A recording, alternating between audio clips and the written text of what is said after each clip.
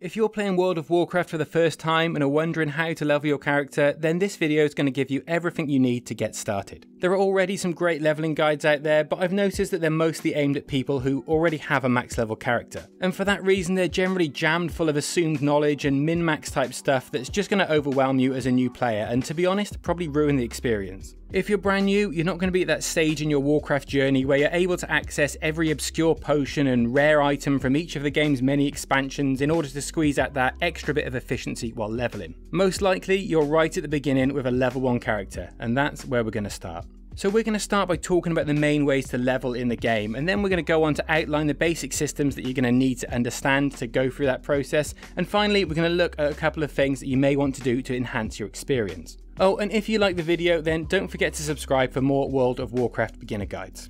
In WoW, you need to gain experience points in order to level, with each level requiring a little more experience than the previous one. Many activities award experience, including killing enemies, completing quests, exploring new areas, and even from gathering resources in the open world. In fact, the majority of things you do in-game will provide you with some amount of experience. However, despite the many ways to gain experience, two of them are far more efficient than the others, and they represent the two key ways of leveling that you will likely hear about. These are quest leveling and dungeon leveling. There are also a couple of alternative options for leveling that may appeal to certain types of player, so we're going to take a look at those as well. So starting with questing. Well, basically for the first 10 to 15 levels, you don't have much of a choice. You're going to spawn into your starting area, which will depend on your race, in some cases your class, and the expansion that you're currently playing in. These starting areas are fairly simple, you just follow the quests that are pretty much spoon-fed to you. This little exclamation mark means that the NPC, non-player character, has a quest available to you. Once you've accepted this quest, then you're able to see your quest objective by pressing L. You'll notice that it even shows you where to complete this objective on your map. Once you complete the quest in your starter zone, you're going to be directed to the next zone, and you can pretty much just follow this path all the way to max level. Of course, some paths are more efficient than others, and we will actually talk about that a little in the mod section towards the end of the video,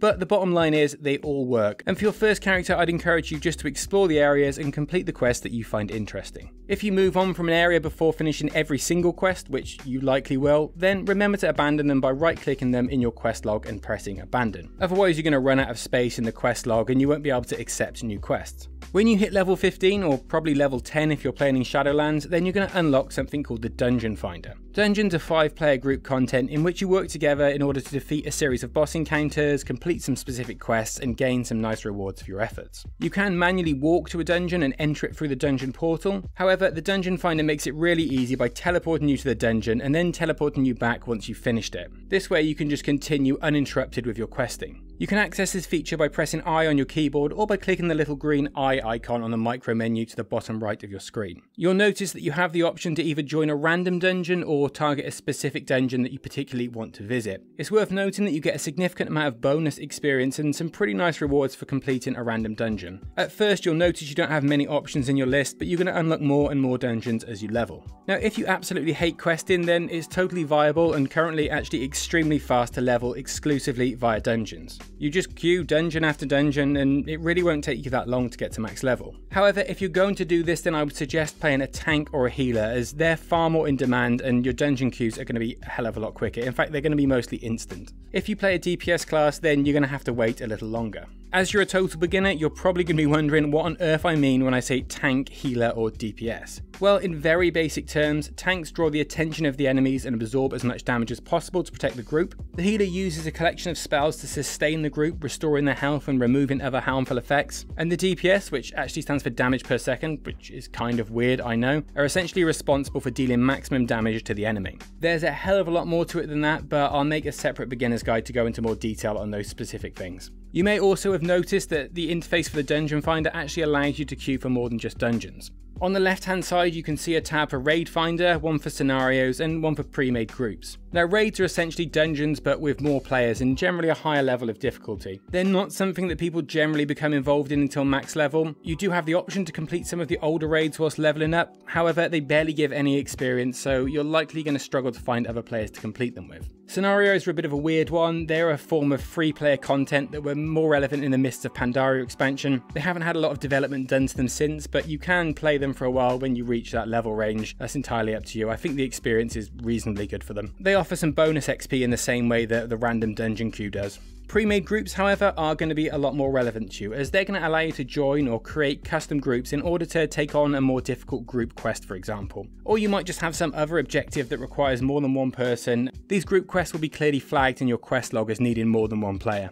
Another thing you might have noticed on the Dungeon Finder interface are the tabs at the bottom, and one of them reads Player versus Player. This is where you can queue to fight in battlegrounds or arenas. Battlegrounds are objective-based player versus player battles. Fair warning, if you're totally new, then you're most likely going to get destroyed by other players. People have been playing this game for a very long time, and most people you'll encounter won't be new players. There'll probably be people leveling a second or third or perhaps even 50th character. By all means, go ahead and try a battleground to get the idea of what they're about and see if it's something you're going to enjoy. Just don't expect to do particularly well until you start learning the game a little better. As with dungeons, you're going to unlock more battlegrounds as you level, and if you do a random one, you're going to get some bonus XP, but only if you win. It's entirely possible to level all the way to max just by doing battlegrounds. This never used to be a thing in WoW, but it is these days. If you're one of those people who already knows you're a PvP player through and through and you have absolutely no interest in quests and dungeons, then you might actually consider taking this option. It will be significantly slower and it involves some serious beatdowns early on, but on the plus side, you'll likely be a far better player when you hit max level from having done this. The vast majority of people don't take this route, and that's why I described it as an alternative way of leveling, but again, it might be something that you want to consider.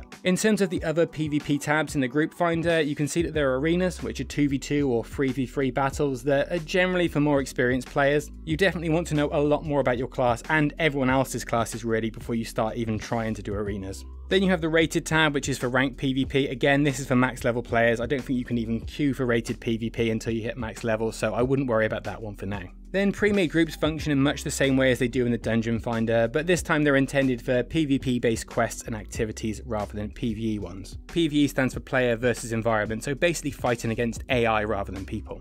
The second alternative option is to simply buy a max level boost. In fact, if you paid for Battle for Azeroth or Shadowlands, then you already have one. I would strongly recommend not using this boost on your first character. 99% of people are going to be totally overwhelmed by the huge range of spells, talents and mechanics that you're gradually introduced to throughout the leveling process. If you do a max level boost, you're going to get them all at once. You're going to be trying to learn the advanced mechanics of the game prior to having learned the basics. It's not akin to being thrown into the deep end of the swimming pool before you learn to swim, but more like being chucked off the side of a boat into an ice-cold fjord in the pitch black with a blindfold on and your arms tied behind your back. Other players will become very impatient with you when it becomes clear that you have absolutely no idea what to do in group content, and while I'm dead against toxicity in the community, I do absolutely understand this particular frustration. There may be the odd exception of some of you who have been watching people play WoW for years and actually know the game inside out, but you've never actually ended up playing it, but I've personally never met anyone like this. Every boosted player I have ever encountered has been terrible, aside from those who already reached max level on another character.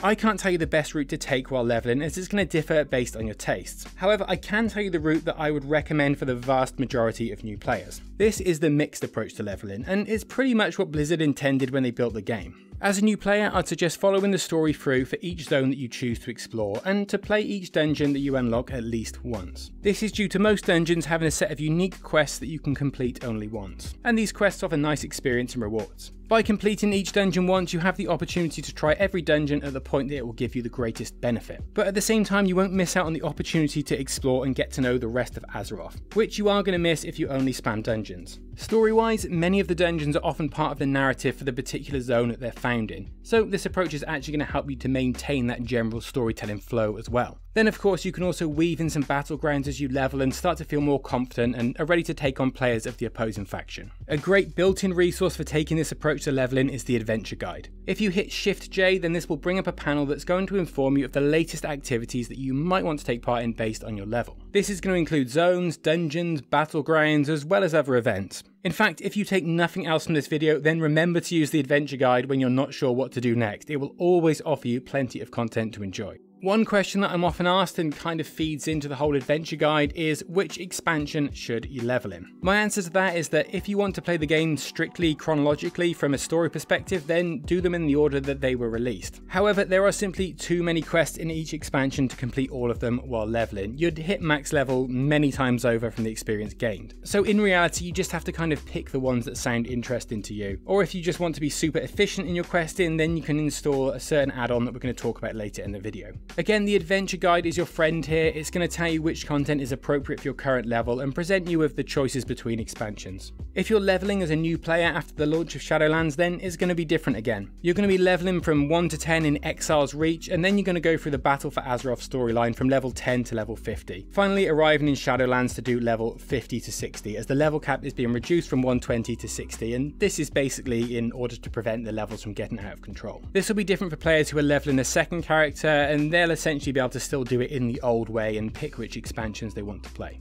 So now we've talked about the ways in which you can level your character, let's talk about some of the other things that you need to know while leveling. This is essentially information that will make your journey more enjoyable and far less confusing. Firstly, let's talk about classes, races, and specializations, or specs for short. The headline is, as always, play what you think you're going to enjoy. If you really want to min-max, then pay attention to your race, and I would suggest Googling the latest information on which race is best for which class. This is always going to depend on the current state of the game and which racial abilities synergize best with which classes. However, don't even bother Googling which individual class is best, as there is no answer to that, and it's going to change all the time based on the current flavour of the month. Honestly, it's a total waste of your time. Specs, on the other hand, are more relevant to you at this early stage, as they're going to correspond with the roles of tank, healer, and DPS, as we talked about earlier. DPS specs, which are marked by this little icon, are generally going to be a lot faster when questing than tanking and healing specs, which are marked with these two icons. Tanks and healers are very difficult to kill, but they don't output as much damage, so it just takes you longer to kill things. However, as we mentioned earlier, they're going to get faster queue times for dungeon, as they're far more in demand than DPS. The good news is that you can easily switch between the different specs whenever you like, and I'd recommend doing so anyway in order to learn each one as you level. Do note that not all classes have specs for tanking and healing, but every class has at least one DPS spec. So you're going to need to consider this when you're picking your class to avoid disappointment. There are also two classes that are known as hero classes. These are the Demon Hunter and the Death Knight. Both of these classes start at a higher level in their own unique areas. The big difference for new players is that the basics will be introduced to you at a much faster rate. So these two classes are usually considered more suitable if you've at least played an MMORPG before and you generally understand how things work. Otherwise, if you haven't got that kind of experience, you might risk information overload with the Demon Hunter and the Death Knight.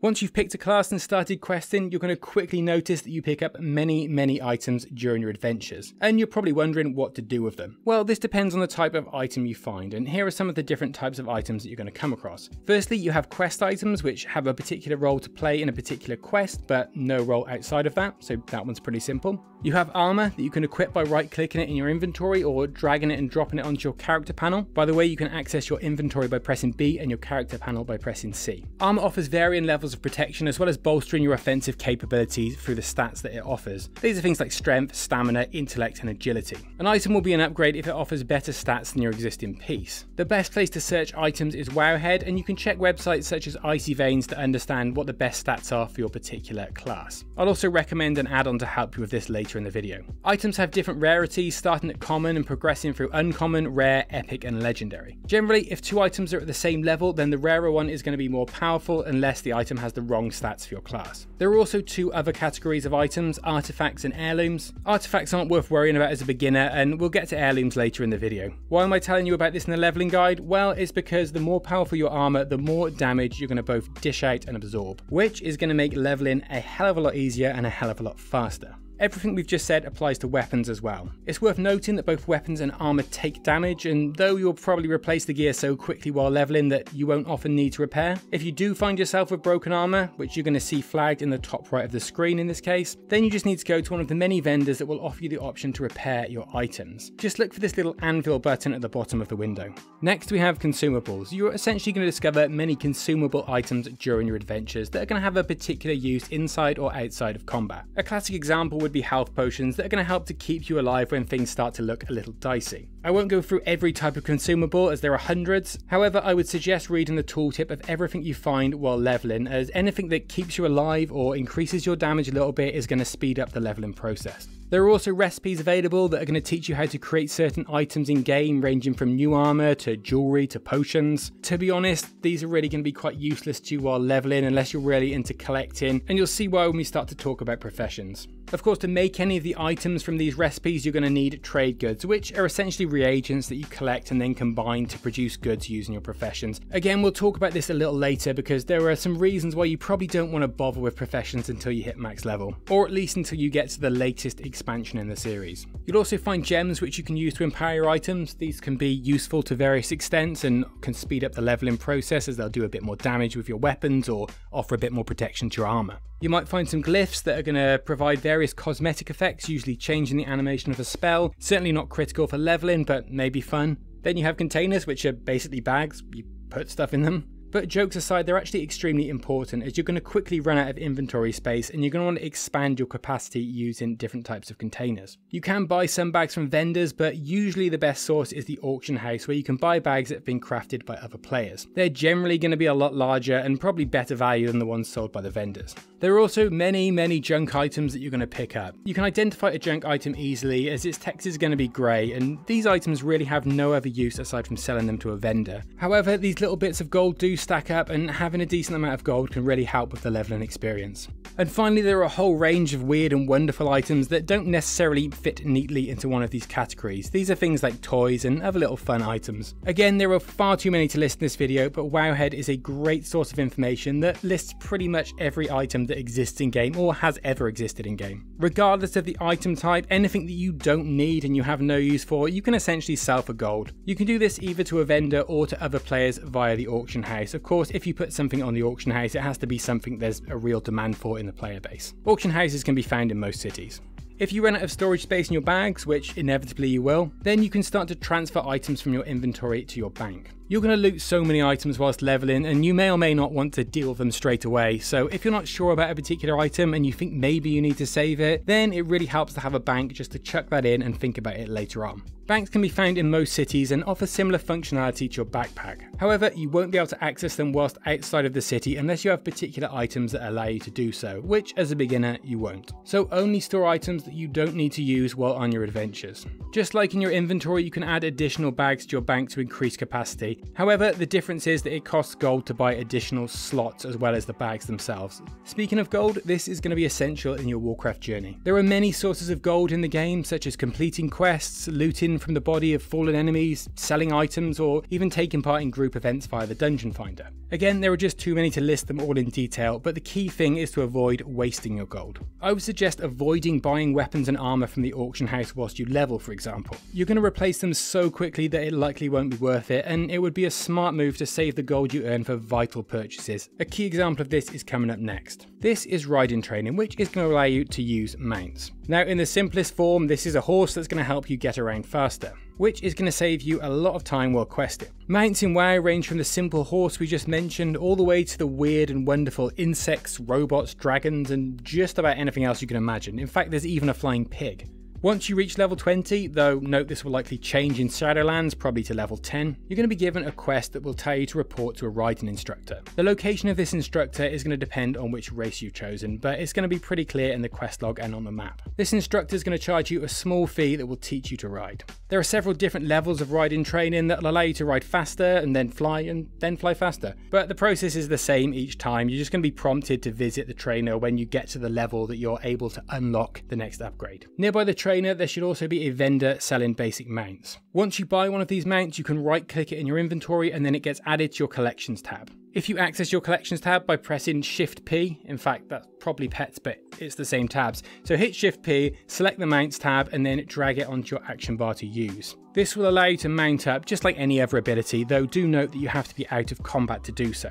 Mounts are fairly cheap, but the riding training element can be quite expensive, so this is probably what you're going to want to save your gold for, and why I was talking about not wasting money on weapons and armor from the auction house earlier on. You may also be wondering about professions while leveling. The question I hear most is whether you need to keep your profession skill level up to speed with your character level, which was definitely the case in the old days of WoW, but that's no longer relevant. These days there are catch-up mechanics applied to professions, and you only have to level your profession through the latest expansion in order to be able to craft max level items. This essentially means that professions aren't really necessary or even useful while leveling unless you find them particularly fun. There is one useful way to use professions, however, and that's for generating gold. If you want to put that little bit of extra effort in, then I would suggest you pick up some gathering professions such as mining, skinning or herbalism, and this is going to allow you to harvest resources and sell them to players on the auction house, which will actually net you quite a significant amount of gold. Another useful thing to know about while leveling is war mode. I actually made a video on this a while back and I'll link it here, but basically turning war mode on will mean that the opposite faction can attack you while you're questing in the open world. Some people absolutely love that experience, others hate it, so if you want a peaceful experience then leave it turned off, and if you like to live a little more dangerously then you can turn it on and you will actually get an experience bonus for having it on. However, prepare for that bonus to be cancelled out to some extent by the fact that you're probably going to die quite a lot. Anyway, check my war mode video in the description down below for a bit more detail on this.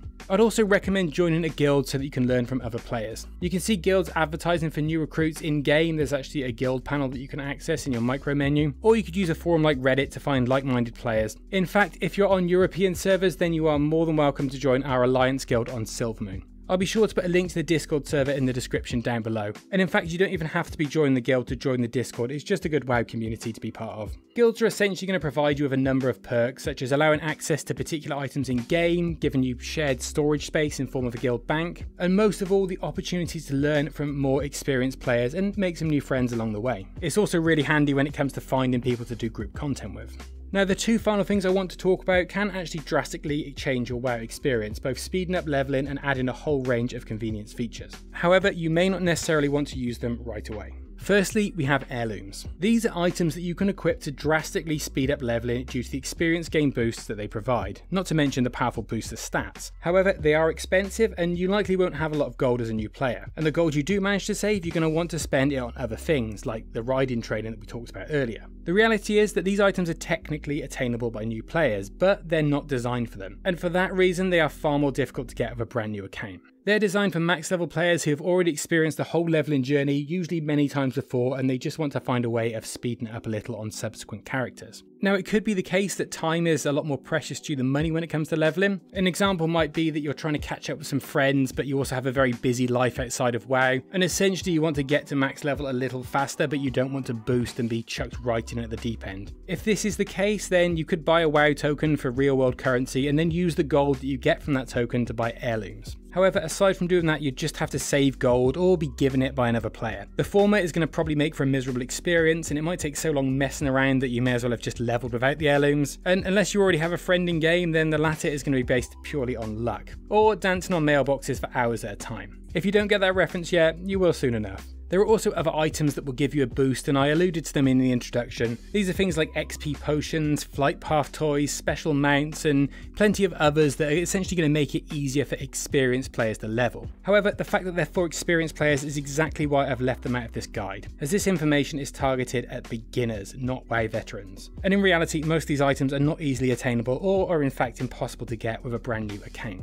The final thing I want to talk about is mods or add-ons. I would urge caution when installing mods. You're absolutely going to want to use them, they are brilliant, but you should really only introduce 2 to 3 at a time, or they're likely going to overwhelm you and make your UI a total mess. I would actually advocate for starting without add-ons and playing for a while with the default Blizzard interface. This is going to allow you to understand what the default systems are and get a better appreciation of how add-ons enhance that player experience. When you do start installing add-ons, I'd suggest starting with 3. Firstly, you may want to use Azeroth Autopilot. This is going to give you the most efficient path for questing. If you don't care about the most efficient path, don't install it. The second is PAWN, which I'm not going to pronounce as I'll probably get in trouble with YouTube. This one's really useful as it's going to tell you which items are an upgrade for your character, which can be a little confusing as a beginner. You'll see when you hover over an item with this add-on installed that it'll give you a little green upwards arrow and tell you how much of a percentage increase it is on your previous item for your current spec. Have a play around with it, it's pretty self-explanatory.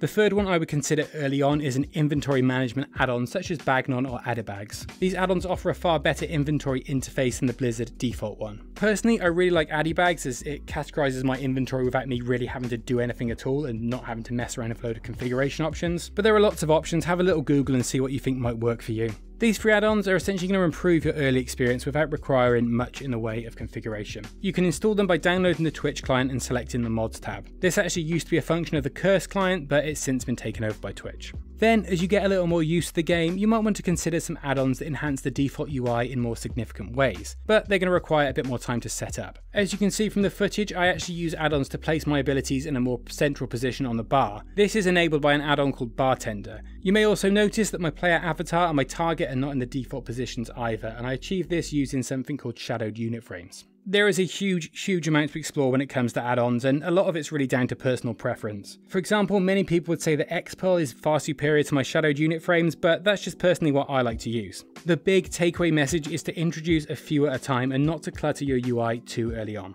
And there you go, that's it, thanks for watching. If you found the video helpful, then consider subscribing for more Warcraft beginner guides, but either way, enjoy your adventures in Azeroth, and I look forward to seeing you again next time.